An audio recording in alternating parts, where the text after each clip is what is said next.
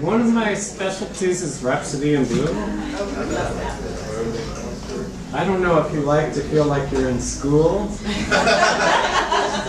but I do have like a 3-minute sort of introduction to it. If you want to hear it, it's kind of totally fascinating. Yes. In the 1890s, there was a woman named Jeanette Thurber, and she was a very wealthy philanthropist in New York.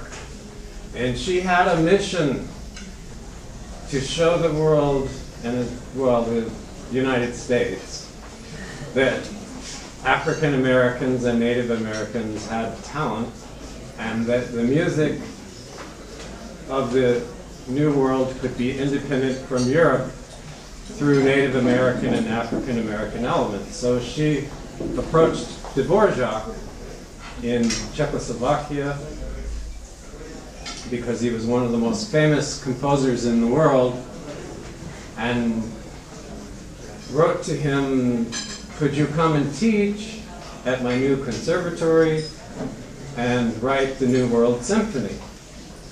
So he liked her letters, and because of that he came, and then gave interviews where he said, if you're an American composer and you write European music, you're probably not going to do it as well as we do. So why don't you use Native American or African American elements? And this was not very popular at the time, because it was a little bit like saying you're racist and mediocre too.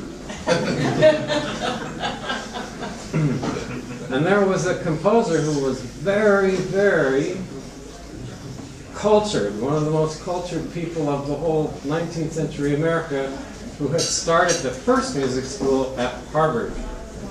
And the goal of his was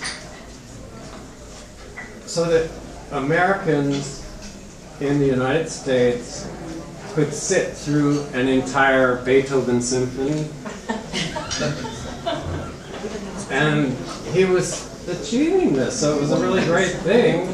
But then along comes Dvorak, that's all very nice, why don't you get your own world? So it's a sort of a big thing that happened in history. And with racism and everything, there was a lot of people that it would be their worst nightmare if the basis of genius were African American. But Gershwin studied with Goldmark. Goldmark was a student of Dvorak. And Goldmark told Gershwin and his family, who was a family that would have sent him to school, they were very upper class, and that would have been the thing to do, go to school. But he told them, please, do not let him go to school. And you won't find this at any school, they won't tell you this. But that is what happened. So he didn't go to school, not because he was so independent, but because his teacher told him not to go to school. So instead, he went to the School of Hard Knocks, in a way, and became a song plugger in New York, and tried to write hits. And he wrote one, Swanee, and it made him famous, but nobody was going to take that seriously as a great piece of music. But in Europe, they were starting to have concerts of jazz for the classical concert hall, and Stravinsky and Milhaud and Hindemith and Satie were all writing jazz for the concert hall, ragtime and jazz. But Americans thought jazz was music of the devil, and even a lot of blacks thought it was music of the devil, because in their church they were told that. So Gershwin's presenters told him they were having a concert at Aeolian Hall to bring jazz into classical music, and they wanted him to write a concerto, and he would be like the star of the program. But because he knew that Americans believed jazz was music of the devil, he didn't take them seriously, didn't even bother with it. It was like, oh yeah, right.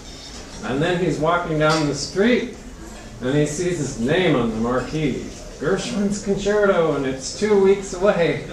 And he hasn't written a concerto. And he actually doesn't even know what a concerto is, because he didn't go to school. But without going to school, a few years later, in 2 months, he taught himself orchestration and wrote the most immortal concerto of any American. So he, at this time, had not learned orchestration, so he went to his sketchbooks, and then he wrote Rhapsody in Blue. He didn't have time to write a concerto. He wrote Rhapsody in Blue, and he gave it to Freddie Graffet, who has a very romantic, sort of syrupy style that works beautifully for Freddie Graffet, not so great for Gershwin, who hated smooth jazz and sentiment. His music's very romantic, but it gets more romantic if you do what he actually said that nobody ever listens to, which is take the pedal off more and make sudden, sharp accents. When you do that, you find out you have to go to the gym.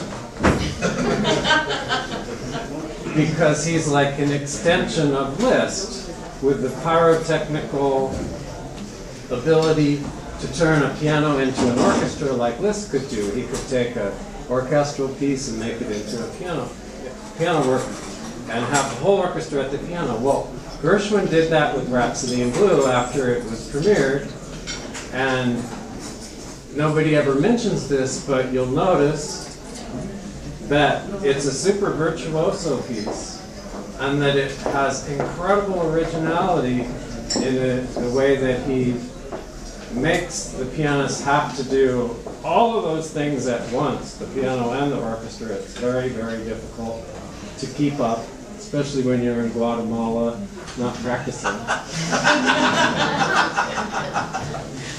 So, this is Rhapsody in Blue in Gershwin's own version.